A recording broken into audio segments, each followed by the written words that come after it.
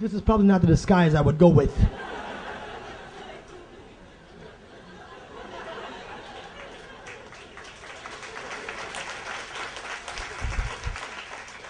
Doesn't exactly keep me under the radar.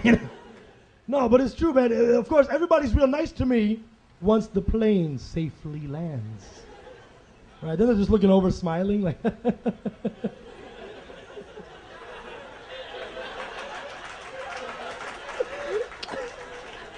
I'm just waiting for a real honest passenger at the end of the flight, just come up, excuse me, sir.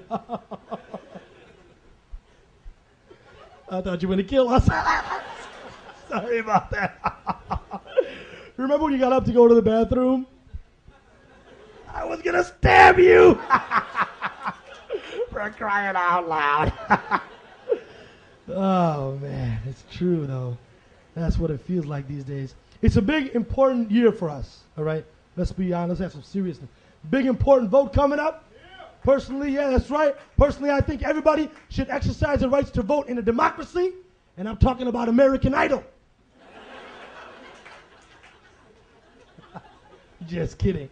No, let's get the energy back. It is a big, important vote coming up. We got to get this one right. How many people are excited about voting in John Kerry? Make some noise.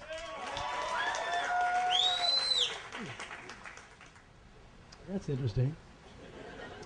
Let me ask that question another way. How many people in this room are excited about voting out George W. Bush? Make some noise. That's what I thought. Nobody really cares about John Kerry. Let's be honest. They could be running a pink baboon against Bush. Probably win, man. But it's a big election year, man. We got to get this one right. Two key issues in the election, right? Economy and foreign policy. Regarding the economy, everybody's up in arms because supposedly all the good jobs are being exported to India. Yeah, right. I'm from India. I took that personally. So I thought about it. I decided to do the right thing, the patriotic thing. I decided to volunteer myself to begin importing crappy jobs from India. Rickshaw drivers, snake charmers, maybe even a few computer programmers. Who knows? Foreign policy, Iraq war, terrorism, everybody's scared. Everybody's watching the war.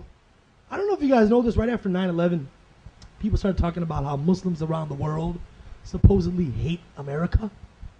I was like, what? I'm an American Muslim. I'm going to find out why. I got internet access. I went on Google.com. I did some research. I think I figured it out. I bet Muslims around the world would stop hating America if Americans just stopped killing them.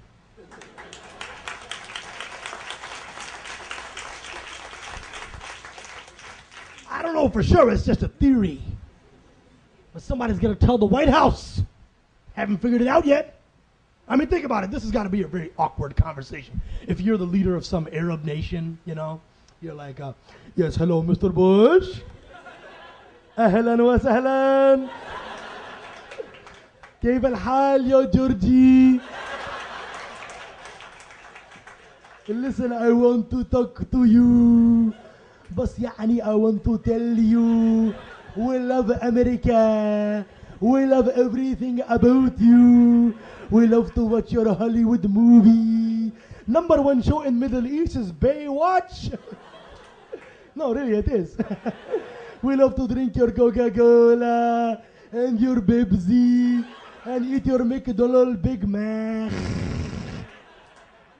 We love to drive your big SUV, especially the Hummer. But يعني we have one little problem. Stop killing us. Hello? Mr. Bush? Ya Georgie? He hung up. Let's burn some flags. That's all they ever do, man. Burn a flag, have a riot. Which I don't even understand, because Muslim countries just got to turn around and remanufacture them anyway. Chinese Muslims.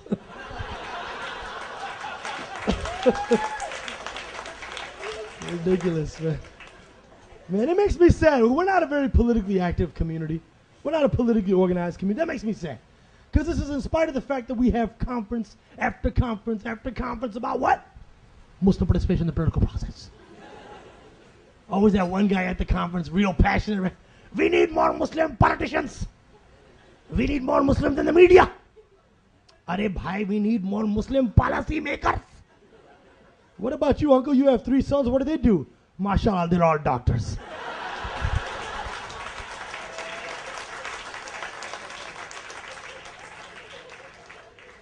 I am so proud of them, even though one of them had to go to the Caribbean.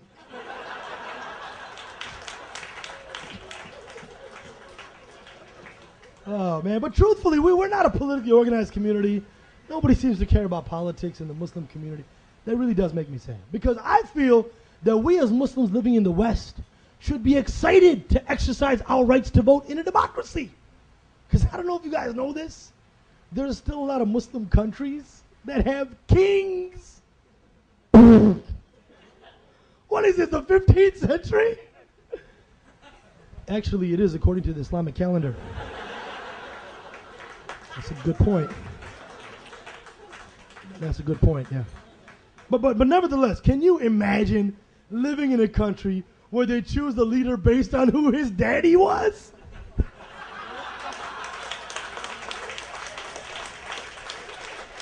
Ridiculous. Some backwards people right there, man. I mean, I can just imagine before the Iraq war, if Saddam just gave in, listen, I don't want a war. I don't want a war. I am willing to convert Iraq into democracy. And my son Uday will be running for president. Somehow they'd screw it up and Uday would lose the popular vote. And then Saddam would come out like, Uday did not lose. Uday did not lose. We have to have a recount. Only in one province in Basra. And the whole world community like, why should we trust your stupid recount? You have to trust it. Because the governor of Basra is my other son, Qusay.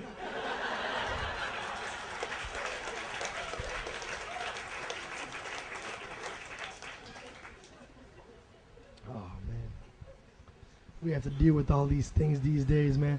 The community is growing. It's a big community. Part of the reason is because people keep converting to Islam. Give it up for the converts, ladies and gentlemen. That is a beautiful, beautiful thing, man. All these Muslims have these little convert projects going on. They got that good friend who they're hoping. He's got MP, Muslim potential. I have a friend like that. I'm always talking about religion. One day he's like, hey, listen, dude. I'm totally not interested in organized religion. So I said, great, become a Muslim. We're the most disorganized people on earth. You'll be right at home, brother. No, but it's tough, man. When you convert to Islam, that's got to be tough, man. You think about it, right? Your whole life changes. Everything about it. I heard of a brother a couple months in who was like, man, you sure this thing is called Islam? Can't drink. Can't be with girls. I can't even eat a ham sandwich. Should be called Azhar, brother.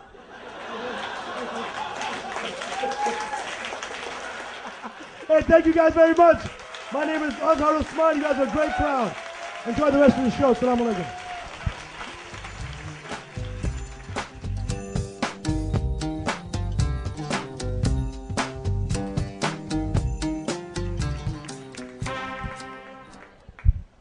Some of y'all staring at me like, who's the Negro?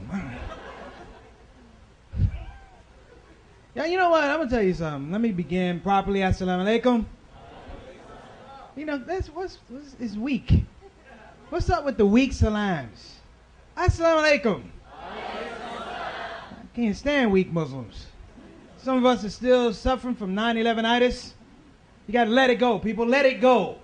9/11 was 3 years ago. You got Muslims still worried about it. For real. You can't change it. And think about it, man. 9/11 was 3 years ago. You couldn't even tell a Muslim a knock-knock joke. You ever try? You be like, hey, brother, knock-knock. Don't answer it!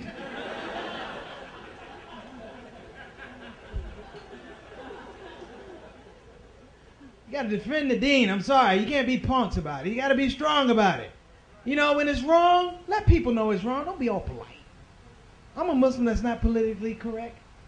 I'll let you know when there's a problem. I'm gonna be honest. Does this bother you? Or maybe this bothers me. Does it bother you that all the experts these days on Islam are not Muslim? You see them at the airport? You coming through, guys like, I gotta search your bag. I'm like, knock yourself out. He opened the bag up. He's like, what's that green book now? In my defense, I had my Quran in the bag. But I didn't have the travel Quran. I had the big green one. You know what I'm talking about. You know, you read a couple ayats, listen a little ways. You know what I'm talking about, right? Dude was like, what is that? I was like, it's my Quran. He was like, you mind if I take a look? I said, knock yourself out. He opened the book up. He said, oh my God, what's that written in? I said, Braille. Even though he went to touch it, he was like,